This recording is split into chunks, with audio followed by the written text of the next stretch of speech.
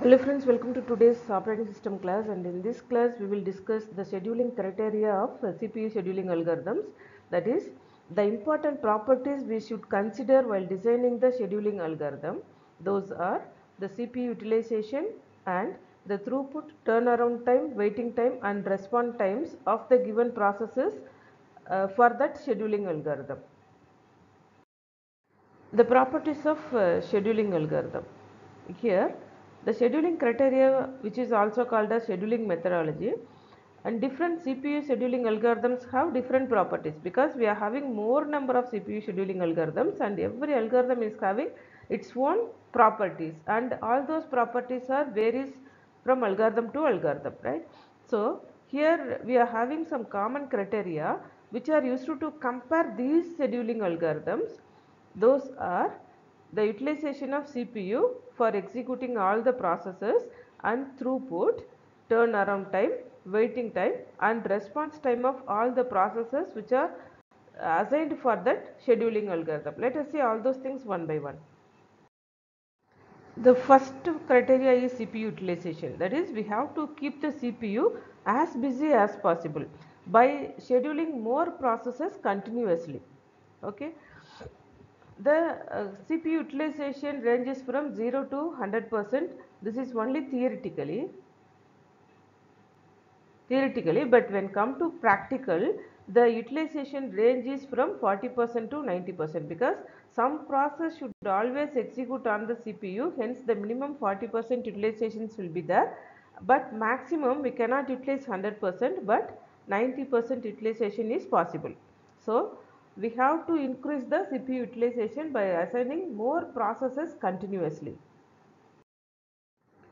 The second one is throughput. Throughput is nothing but the rate at which processes are completed per unit time. Okay, that means the number of processes executed by the CPU per unit time is called as throughput. For long processes, the rate may be 1 per hour. Okay, per hour the CPU can complete only one process. When come to short transactions, the process may be 10 per second. Per second 10 processes can complete by the CPU. Okay, this is called as throughput. Throughput means the total number of processes executed per unit of time is called as throughput. The next important criteria is turnaround time. Turnaround time means how long a processor takes to execute a process. This is called as turnaround time. That is calculation of the time gap between the submission of process and the completion of process. Okay.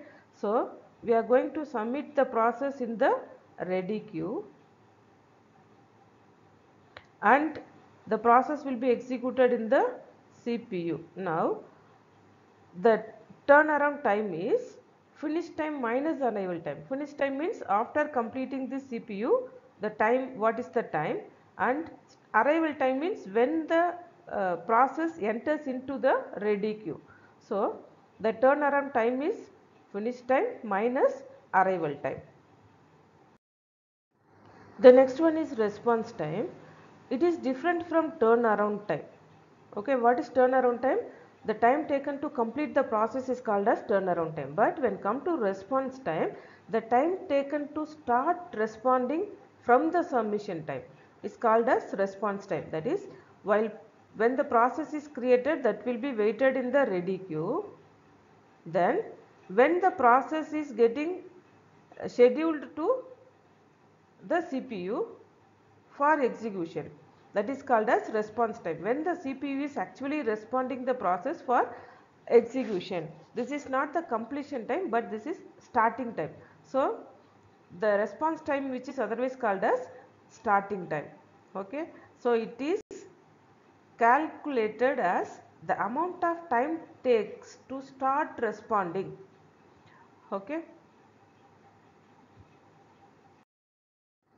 The another one is waiting time.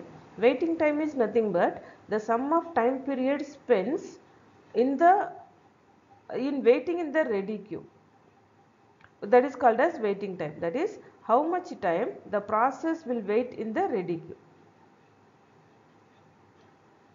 queue. Then only it will start executing in the CPU. So how much time the process will be within the ready queue is called as waiting time. Hence waiting time, which is equal to start time minus arrival time.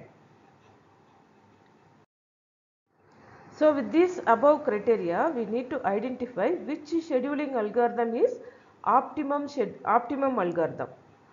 Okay, so by this criteria, we need to compute which scheduling algorithm will produce maximum CPU utilization and maximum throughput. Maximum throughput means maximum number of processes should be executed per unit time.